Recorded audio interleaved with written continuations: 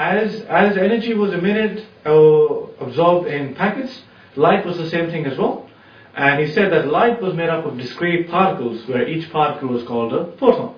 And Einstein came up with a theory that could explain the experimental results.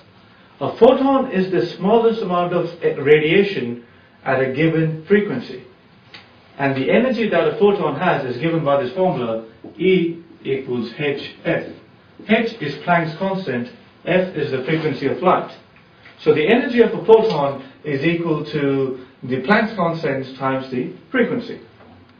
Now Einstein's explanation was that when I shine light on a substance, the photon has a certain amount of energy given by this formula. A photon can either give all of its energy or none of its energy. Now, for each electron to actually come out of the middle, it needs a minimum energy. This energy is called the work function, and is denoted by phi. So an electron will only jump out if you give it the minimum amount of energy. So I take a substance, think of it like this: I want to jump from here to the other end of the room. Alright, if it's all empty in the middle, I'm not going to take small jumps, because if I do, then I'm going to fall down. You either take a big leap and jump all the way across, or you don't. It's not continuous, so I have to jump all the way across. If the photon of light has enough energy, the electron will jump out. If it does not have enough energy, then the electron will actually stay. So therefore, if the emission actually happens, it will be instantaneous. Either it jumps or it doesn't. It can't slowly build up and grow. To measure the amount of energy that the electrons had, you could do this very simple experiment. Essentially, you have a substance like this. You connect it to your battery or your power pack. Over here, you shine the light, and you have a plate over here. Electrons come from here and they go there. If I set up a voltage, right? If I actually set up a voltage over here such that the electrons want to move over there, but as they get over there, there's a voltage that stops them. To measure how much energy an electron has, what I do is I see how much energy do I need to stop this electron. And the amount of energy I need to stop this electron is the amount of energy that the electron has. So what Einstein actually said was this: the energy that an electron can have is equal to how much you put in minus how much is eaten up.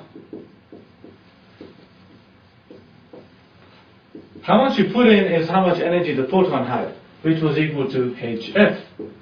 And how much was eaten up was the work function. It's the minimum amount of energy that the electron needed to make the jump. I give you 10 Mars bars, you take 3 Mars bars to make the jump, you'll only have 7 Mars bars left. Same thing over here. The photon has 10 packets of energy, or 10 units of energy. 3 units are taken up to make the jump. It has 7 units left. So this is the formula that he gets. Now based on this, if I draw the graph, then essentially what will happen is, this is the kinetic energy over here, and this is the frequency. Below a certain frequency, there's not enough energy, so the electron is not going to jump out. And then after that, as you start increasing the frequency, you start increasing the kinetic energy that the electron has. Now, so what we get over here is that this formula, kinetic energy equals hf0 minus pi, and this is called the threshold frequency. It's the minimum frequency you need before which photon emission will happen. Now, this idea of the quantum theory was that of light consisting of particles was actually a huge leap of faith. It contradicted directly with Maxwell's equations, which were widely understood and accepted. However, what happened was Einstein's equations first predicted that the energy would increase linearly. In 1905, although they had done some experiments, this hadn't been experimentally verified. It wasn't until 1915 that this graph was actually verified and people accepted Einstein's explanation of the photoelectric effect. For this, he was actually given the Nobel Prize. So this, after Einstein explained the photoelectric effect using the quantum theory, other people started using the quantum theory and started adding to it, and hence we have the quantum theory as we have today.